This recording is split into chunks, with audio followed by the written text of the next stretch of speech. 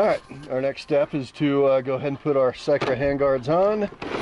I have used these for many years. I really like this particular brand and model because the ends of the bars actually dip down, so as you're turning the bike, you know, leaning it over, your hand doesn't come in contact with the edge of the bar, which can happen if it's straight.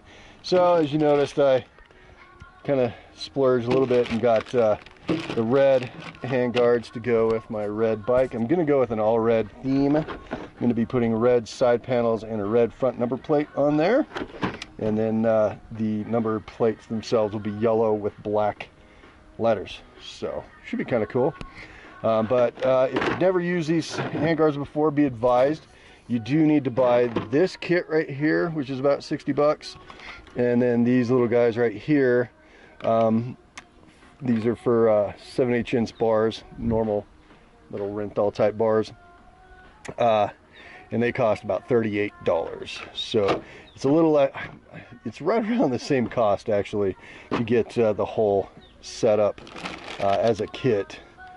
But anyhow, I wanted these, so did that. So I'll have some white spares. If anybody needs some, let me know. Alright, as with everything else I do, I like to put a little grease on the end of the bolt that I'm putting in there so it doesn't get seized up. One of the key things when doing this is you need to make sure that these knurled little aluminum ends are actually pointed inwards in the bars, so like they go in this way into the handlebar.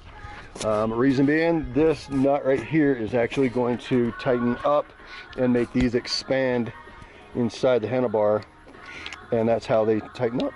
So it's going to go something like that. It keeps your levers typically from breaking and protects your hands, obviously, as you're going through brush and trees and cactus and whatnot.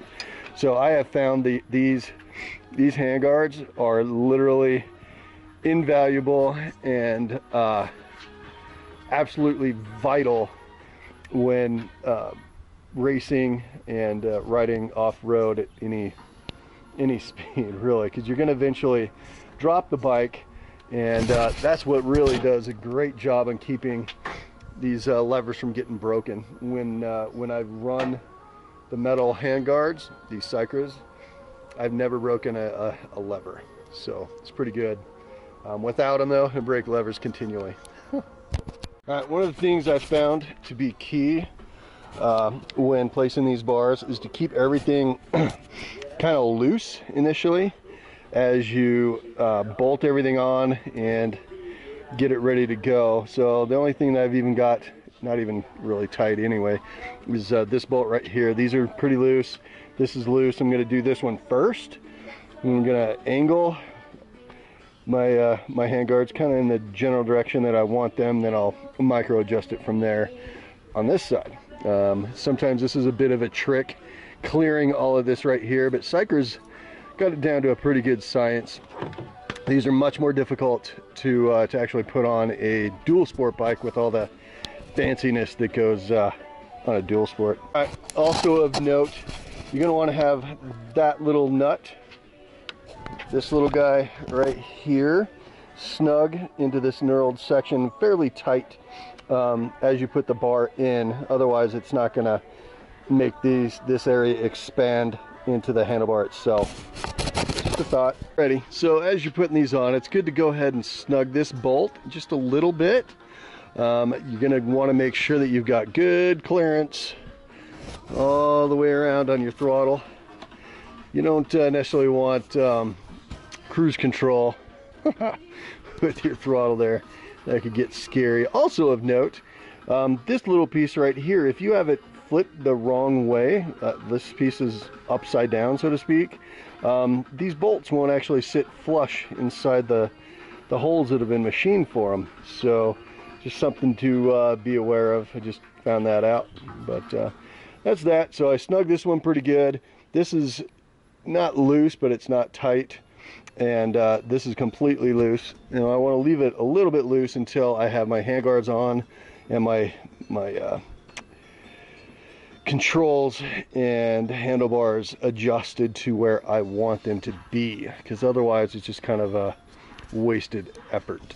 Okay, so of note, as you're going to put on the hand shields, it's a good idea to leave them a little bit loose like this so that you can hit those holes, get them in the holes first, because sometimes the holes have been drilled just a little bit off.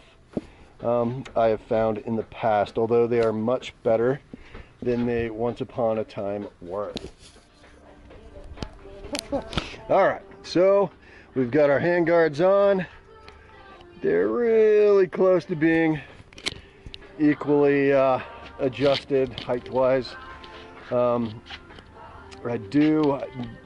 hand guards are the only thing on my handlebars that are going to be, and the throttle housing is going to be on there very tight. Everything else I keep just a little bit loose, just so if it hits the ground it can move a little bit.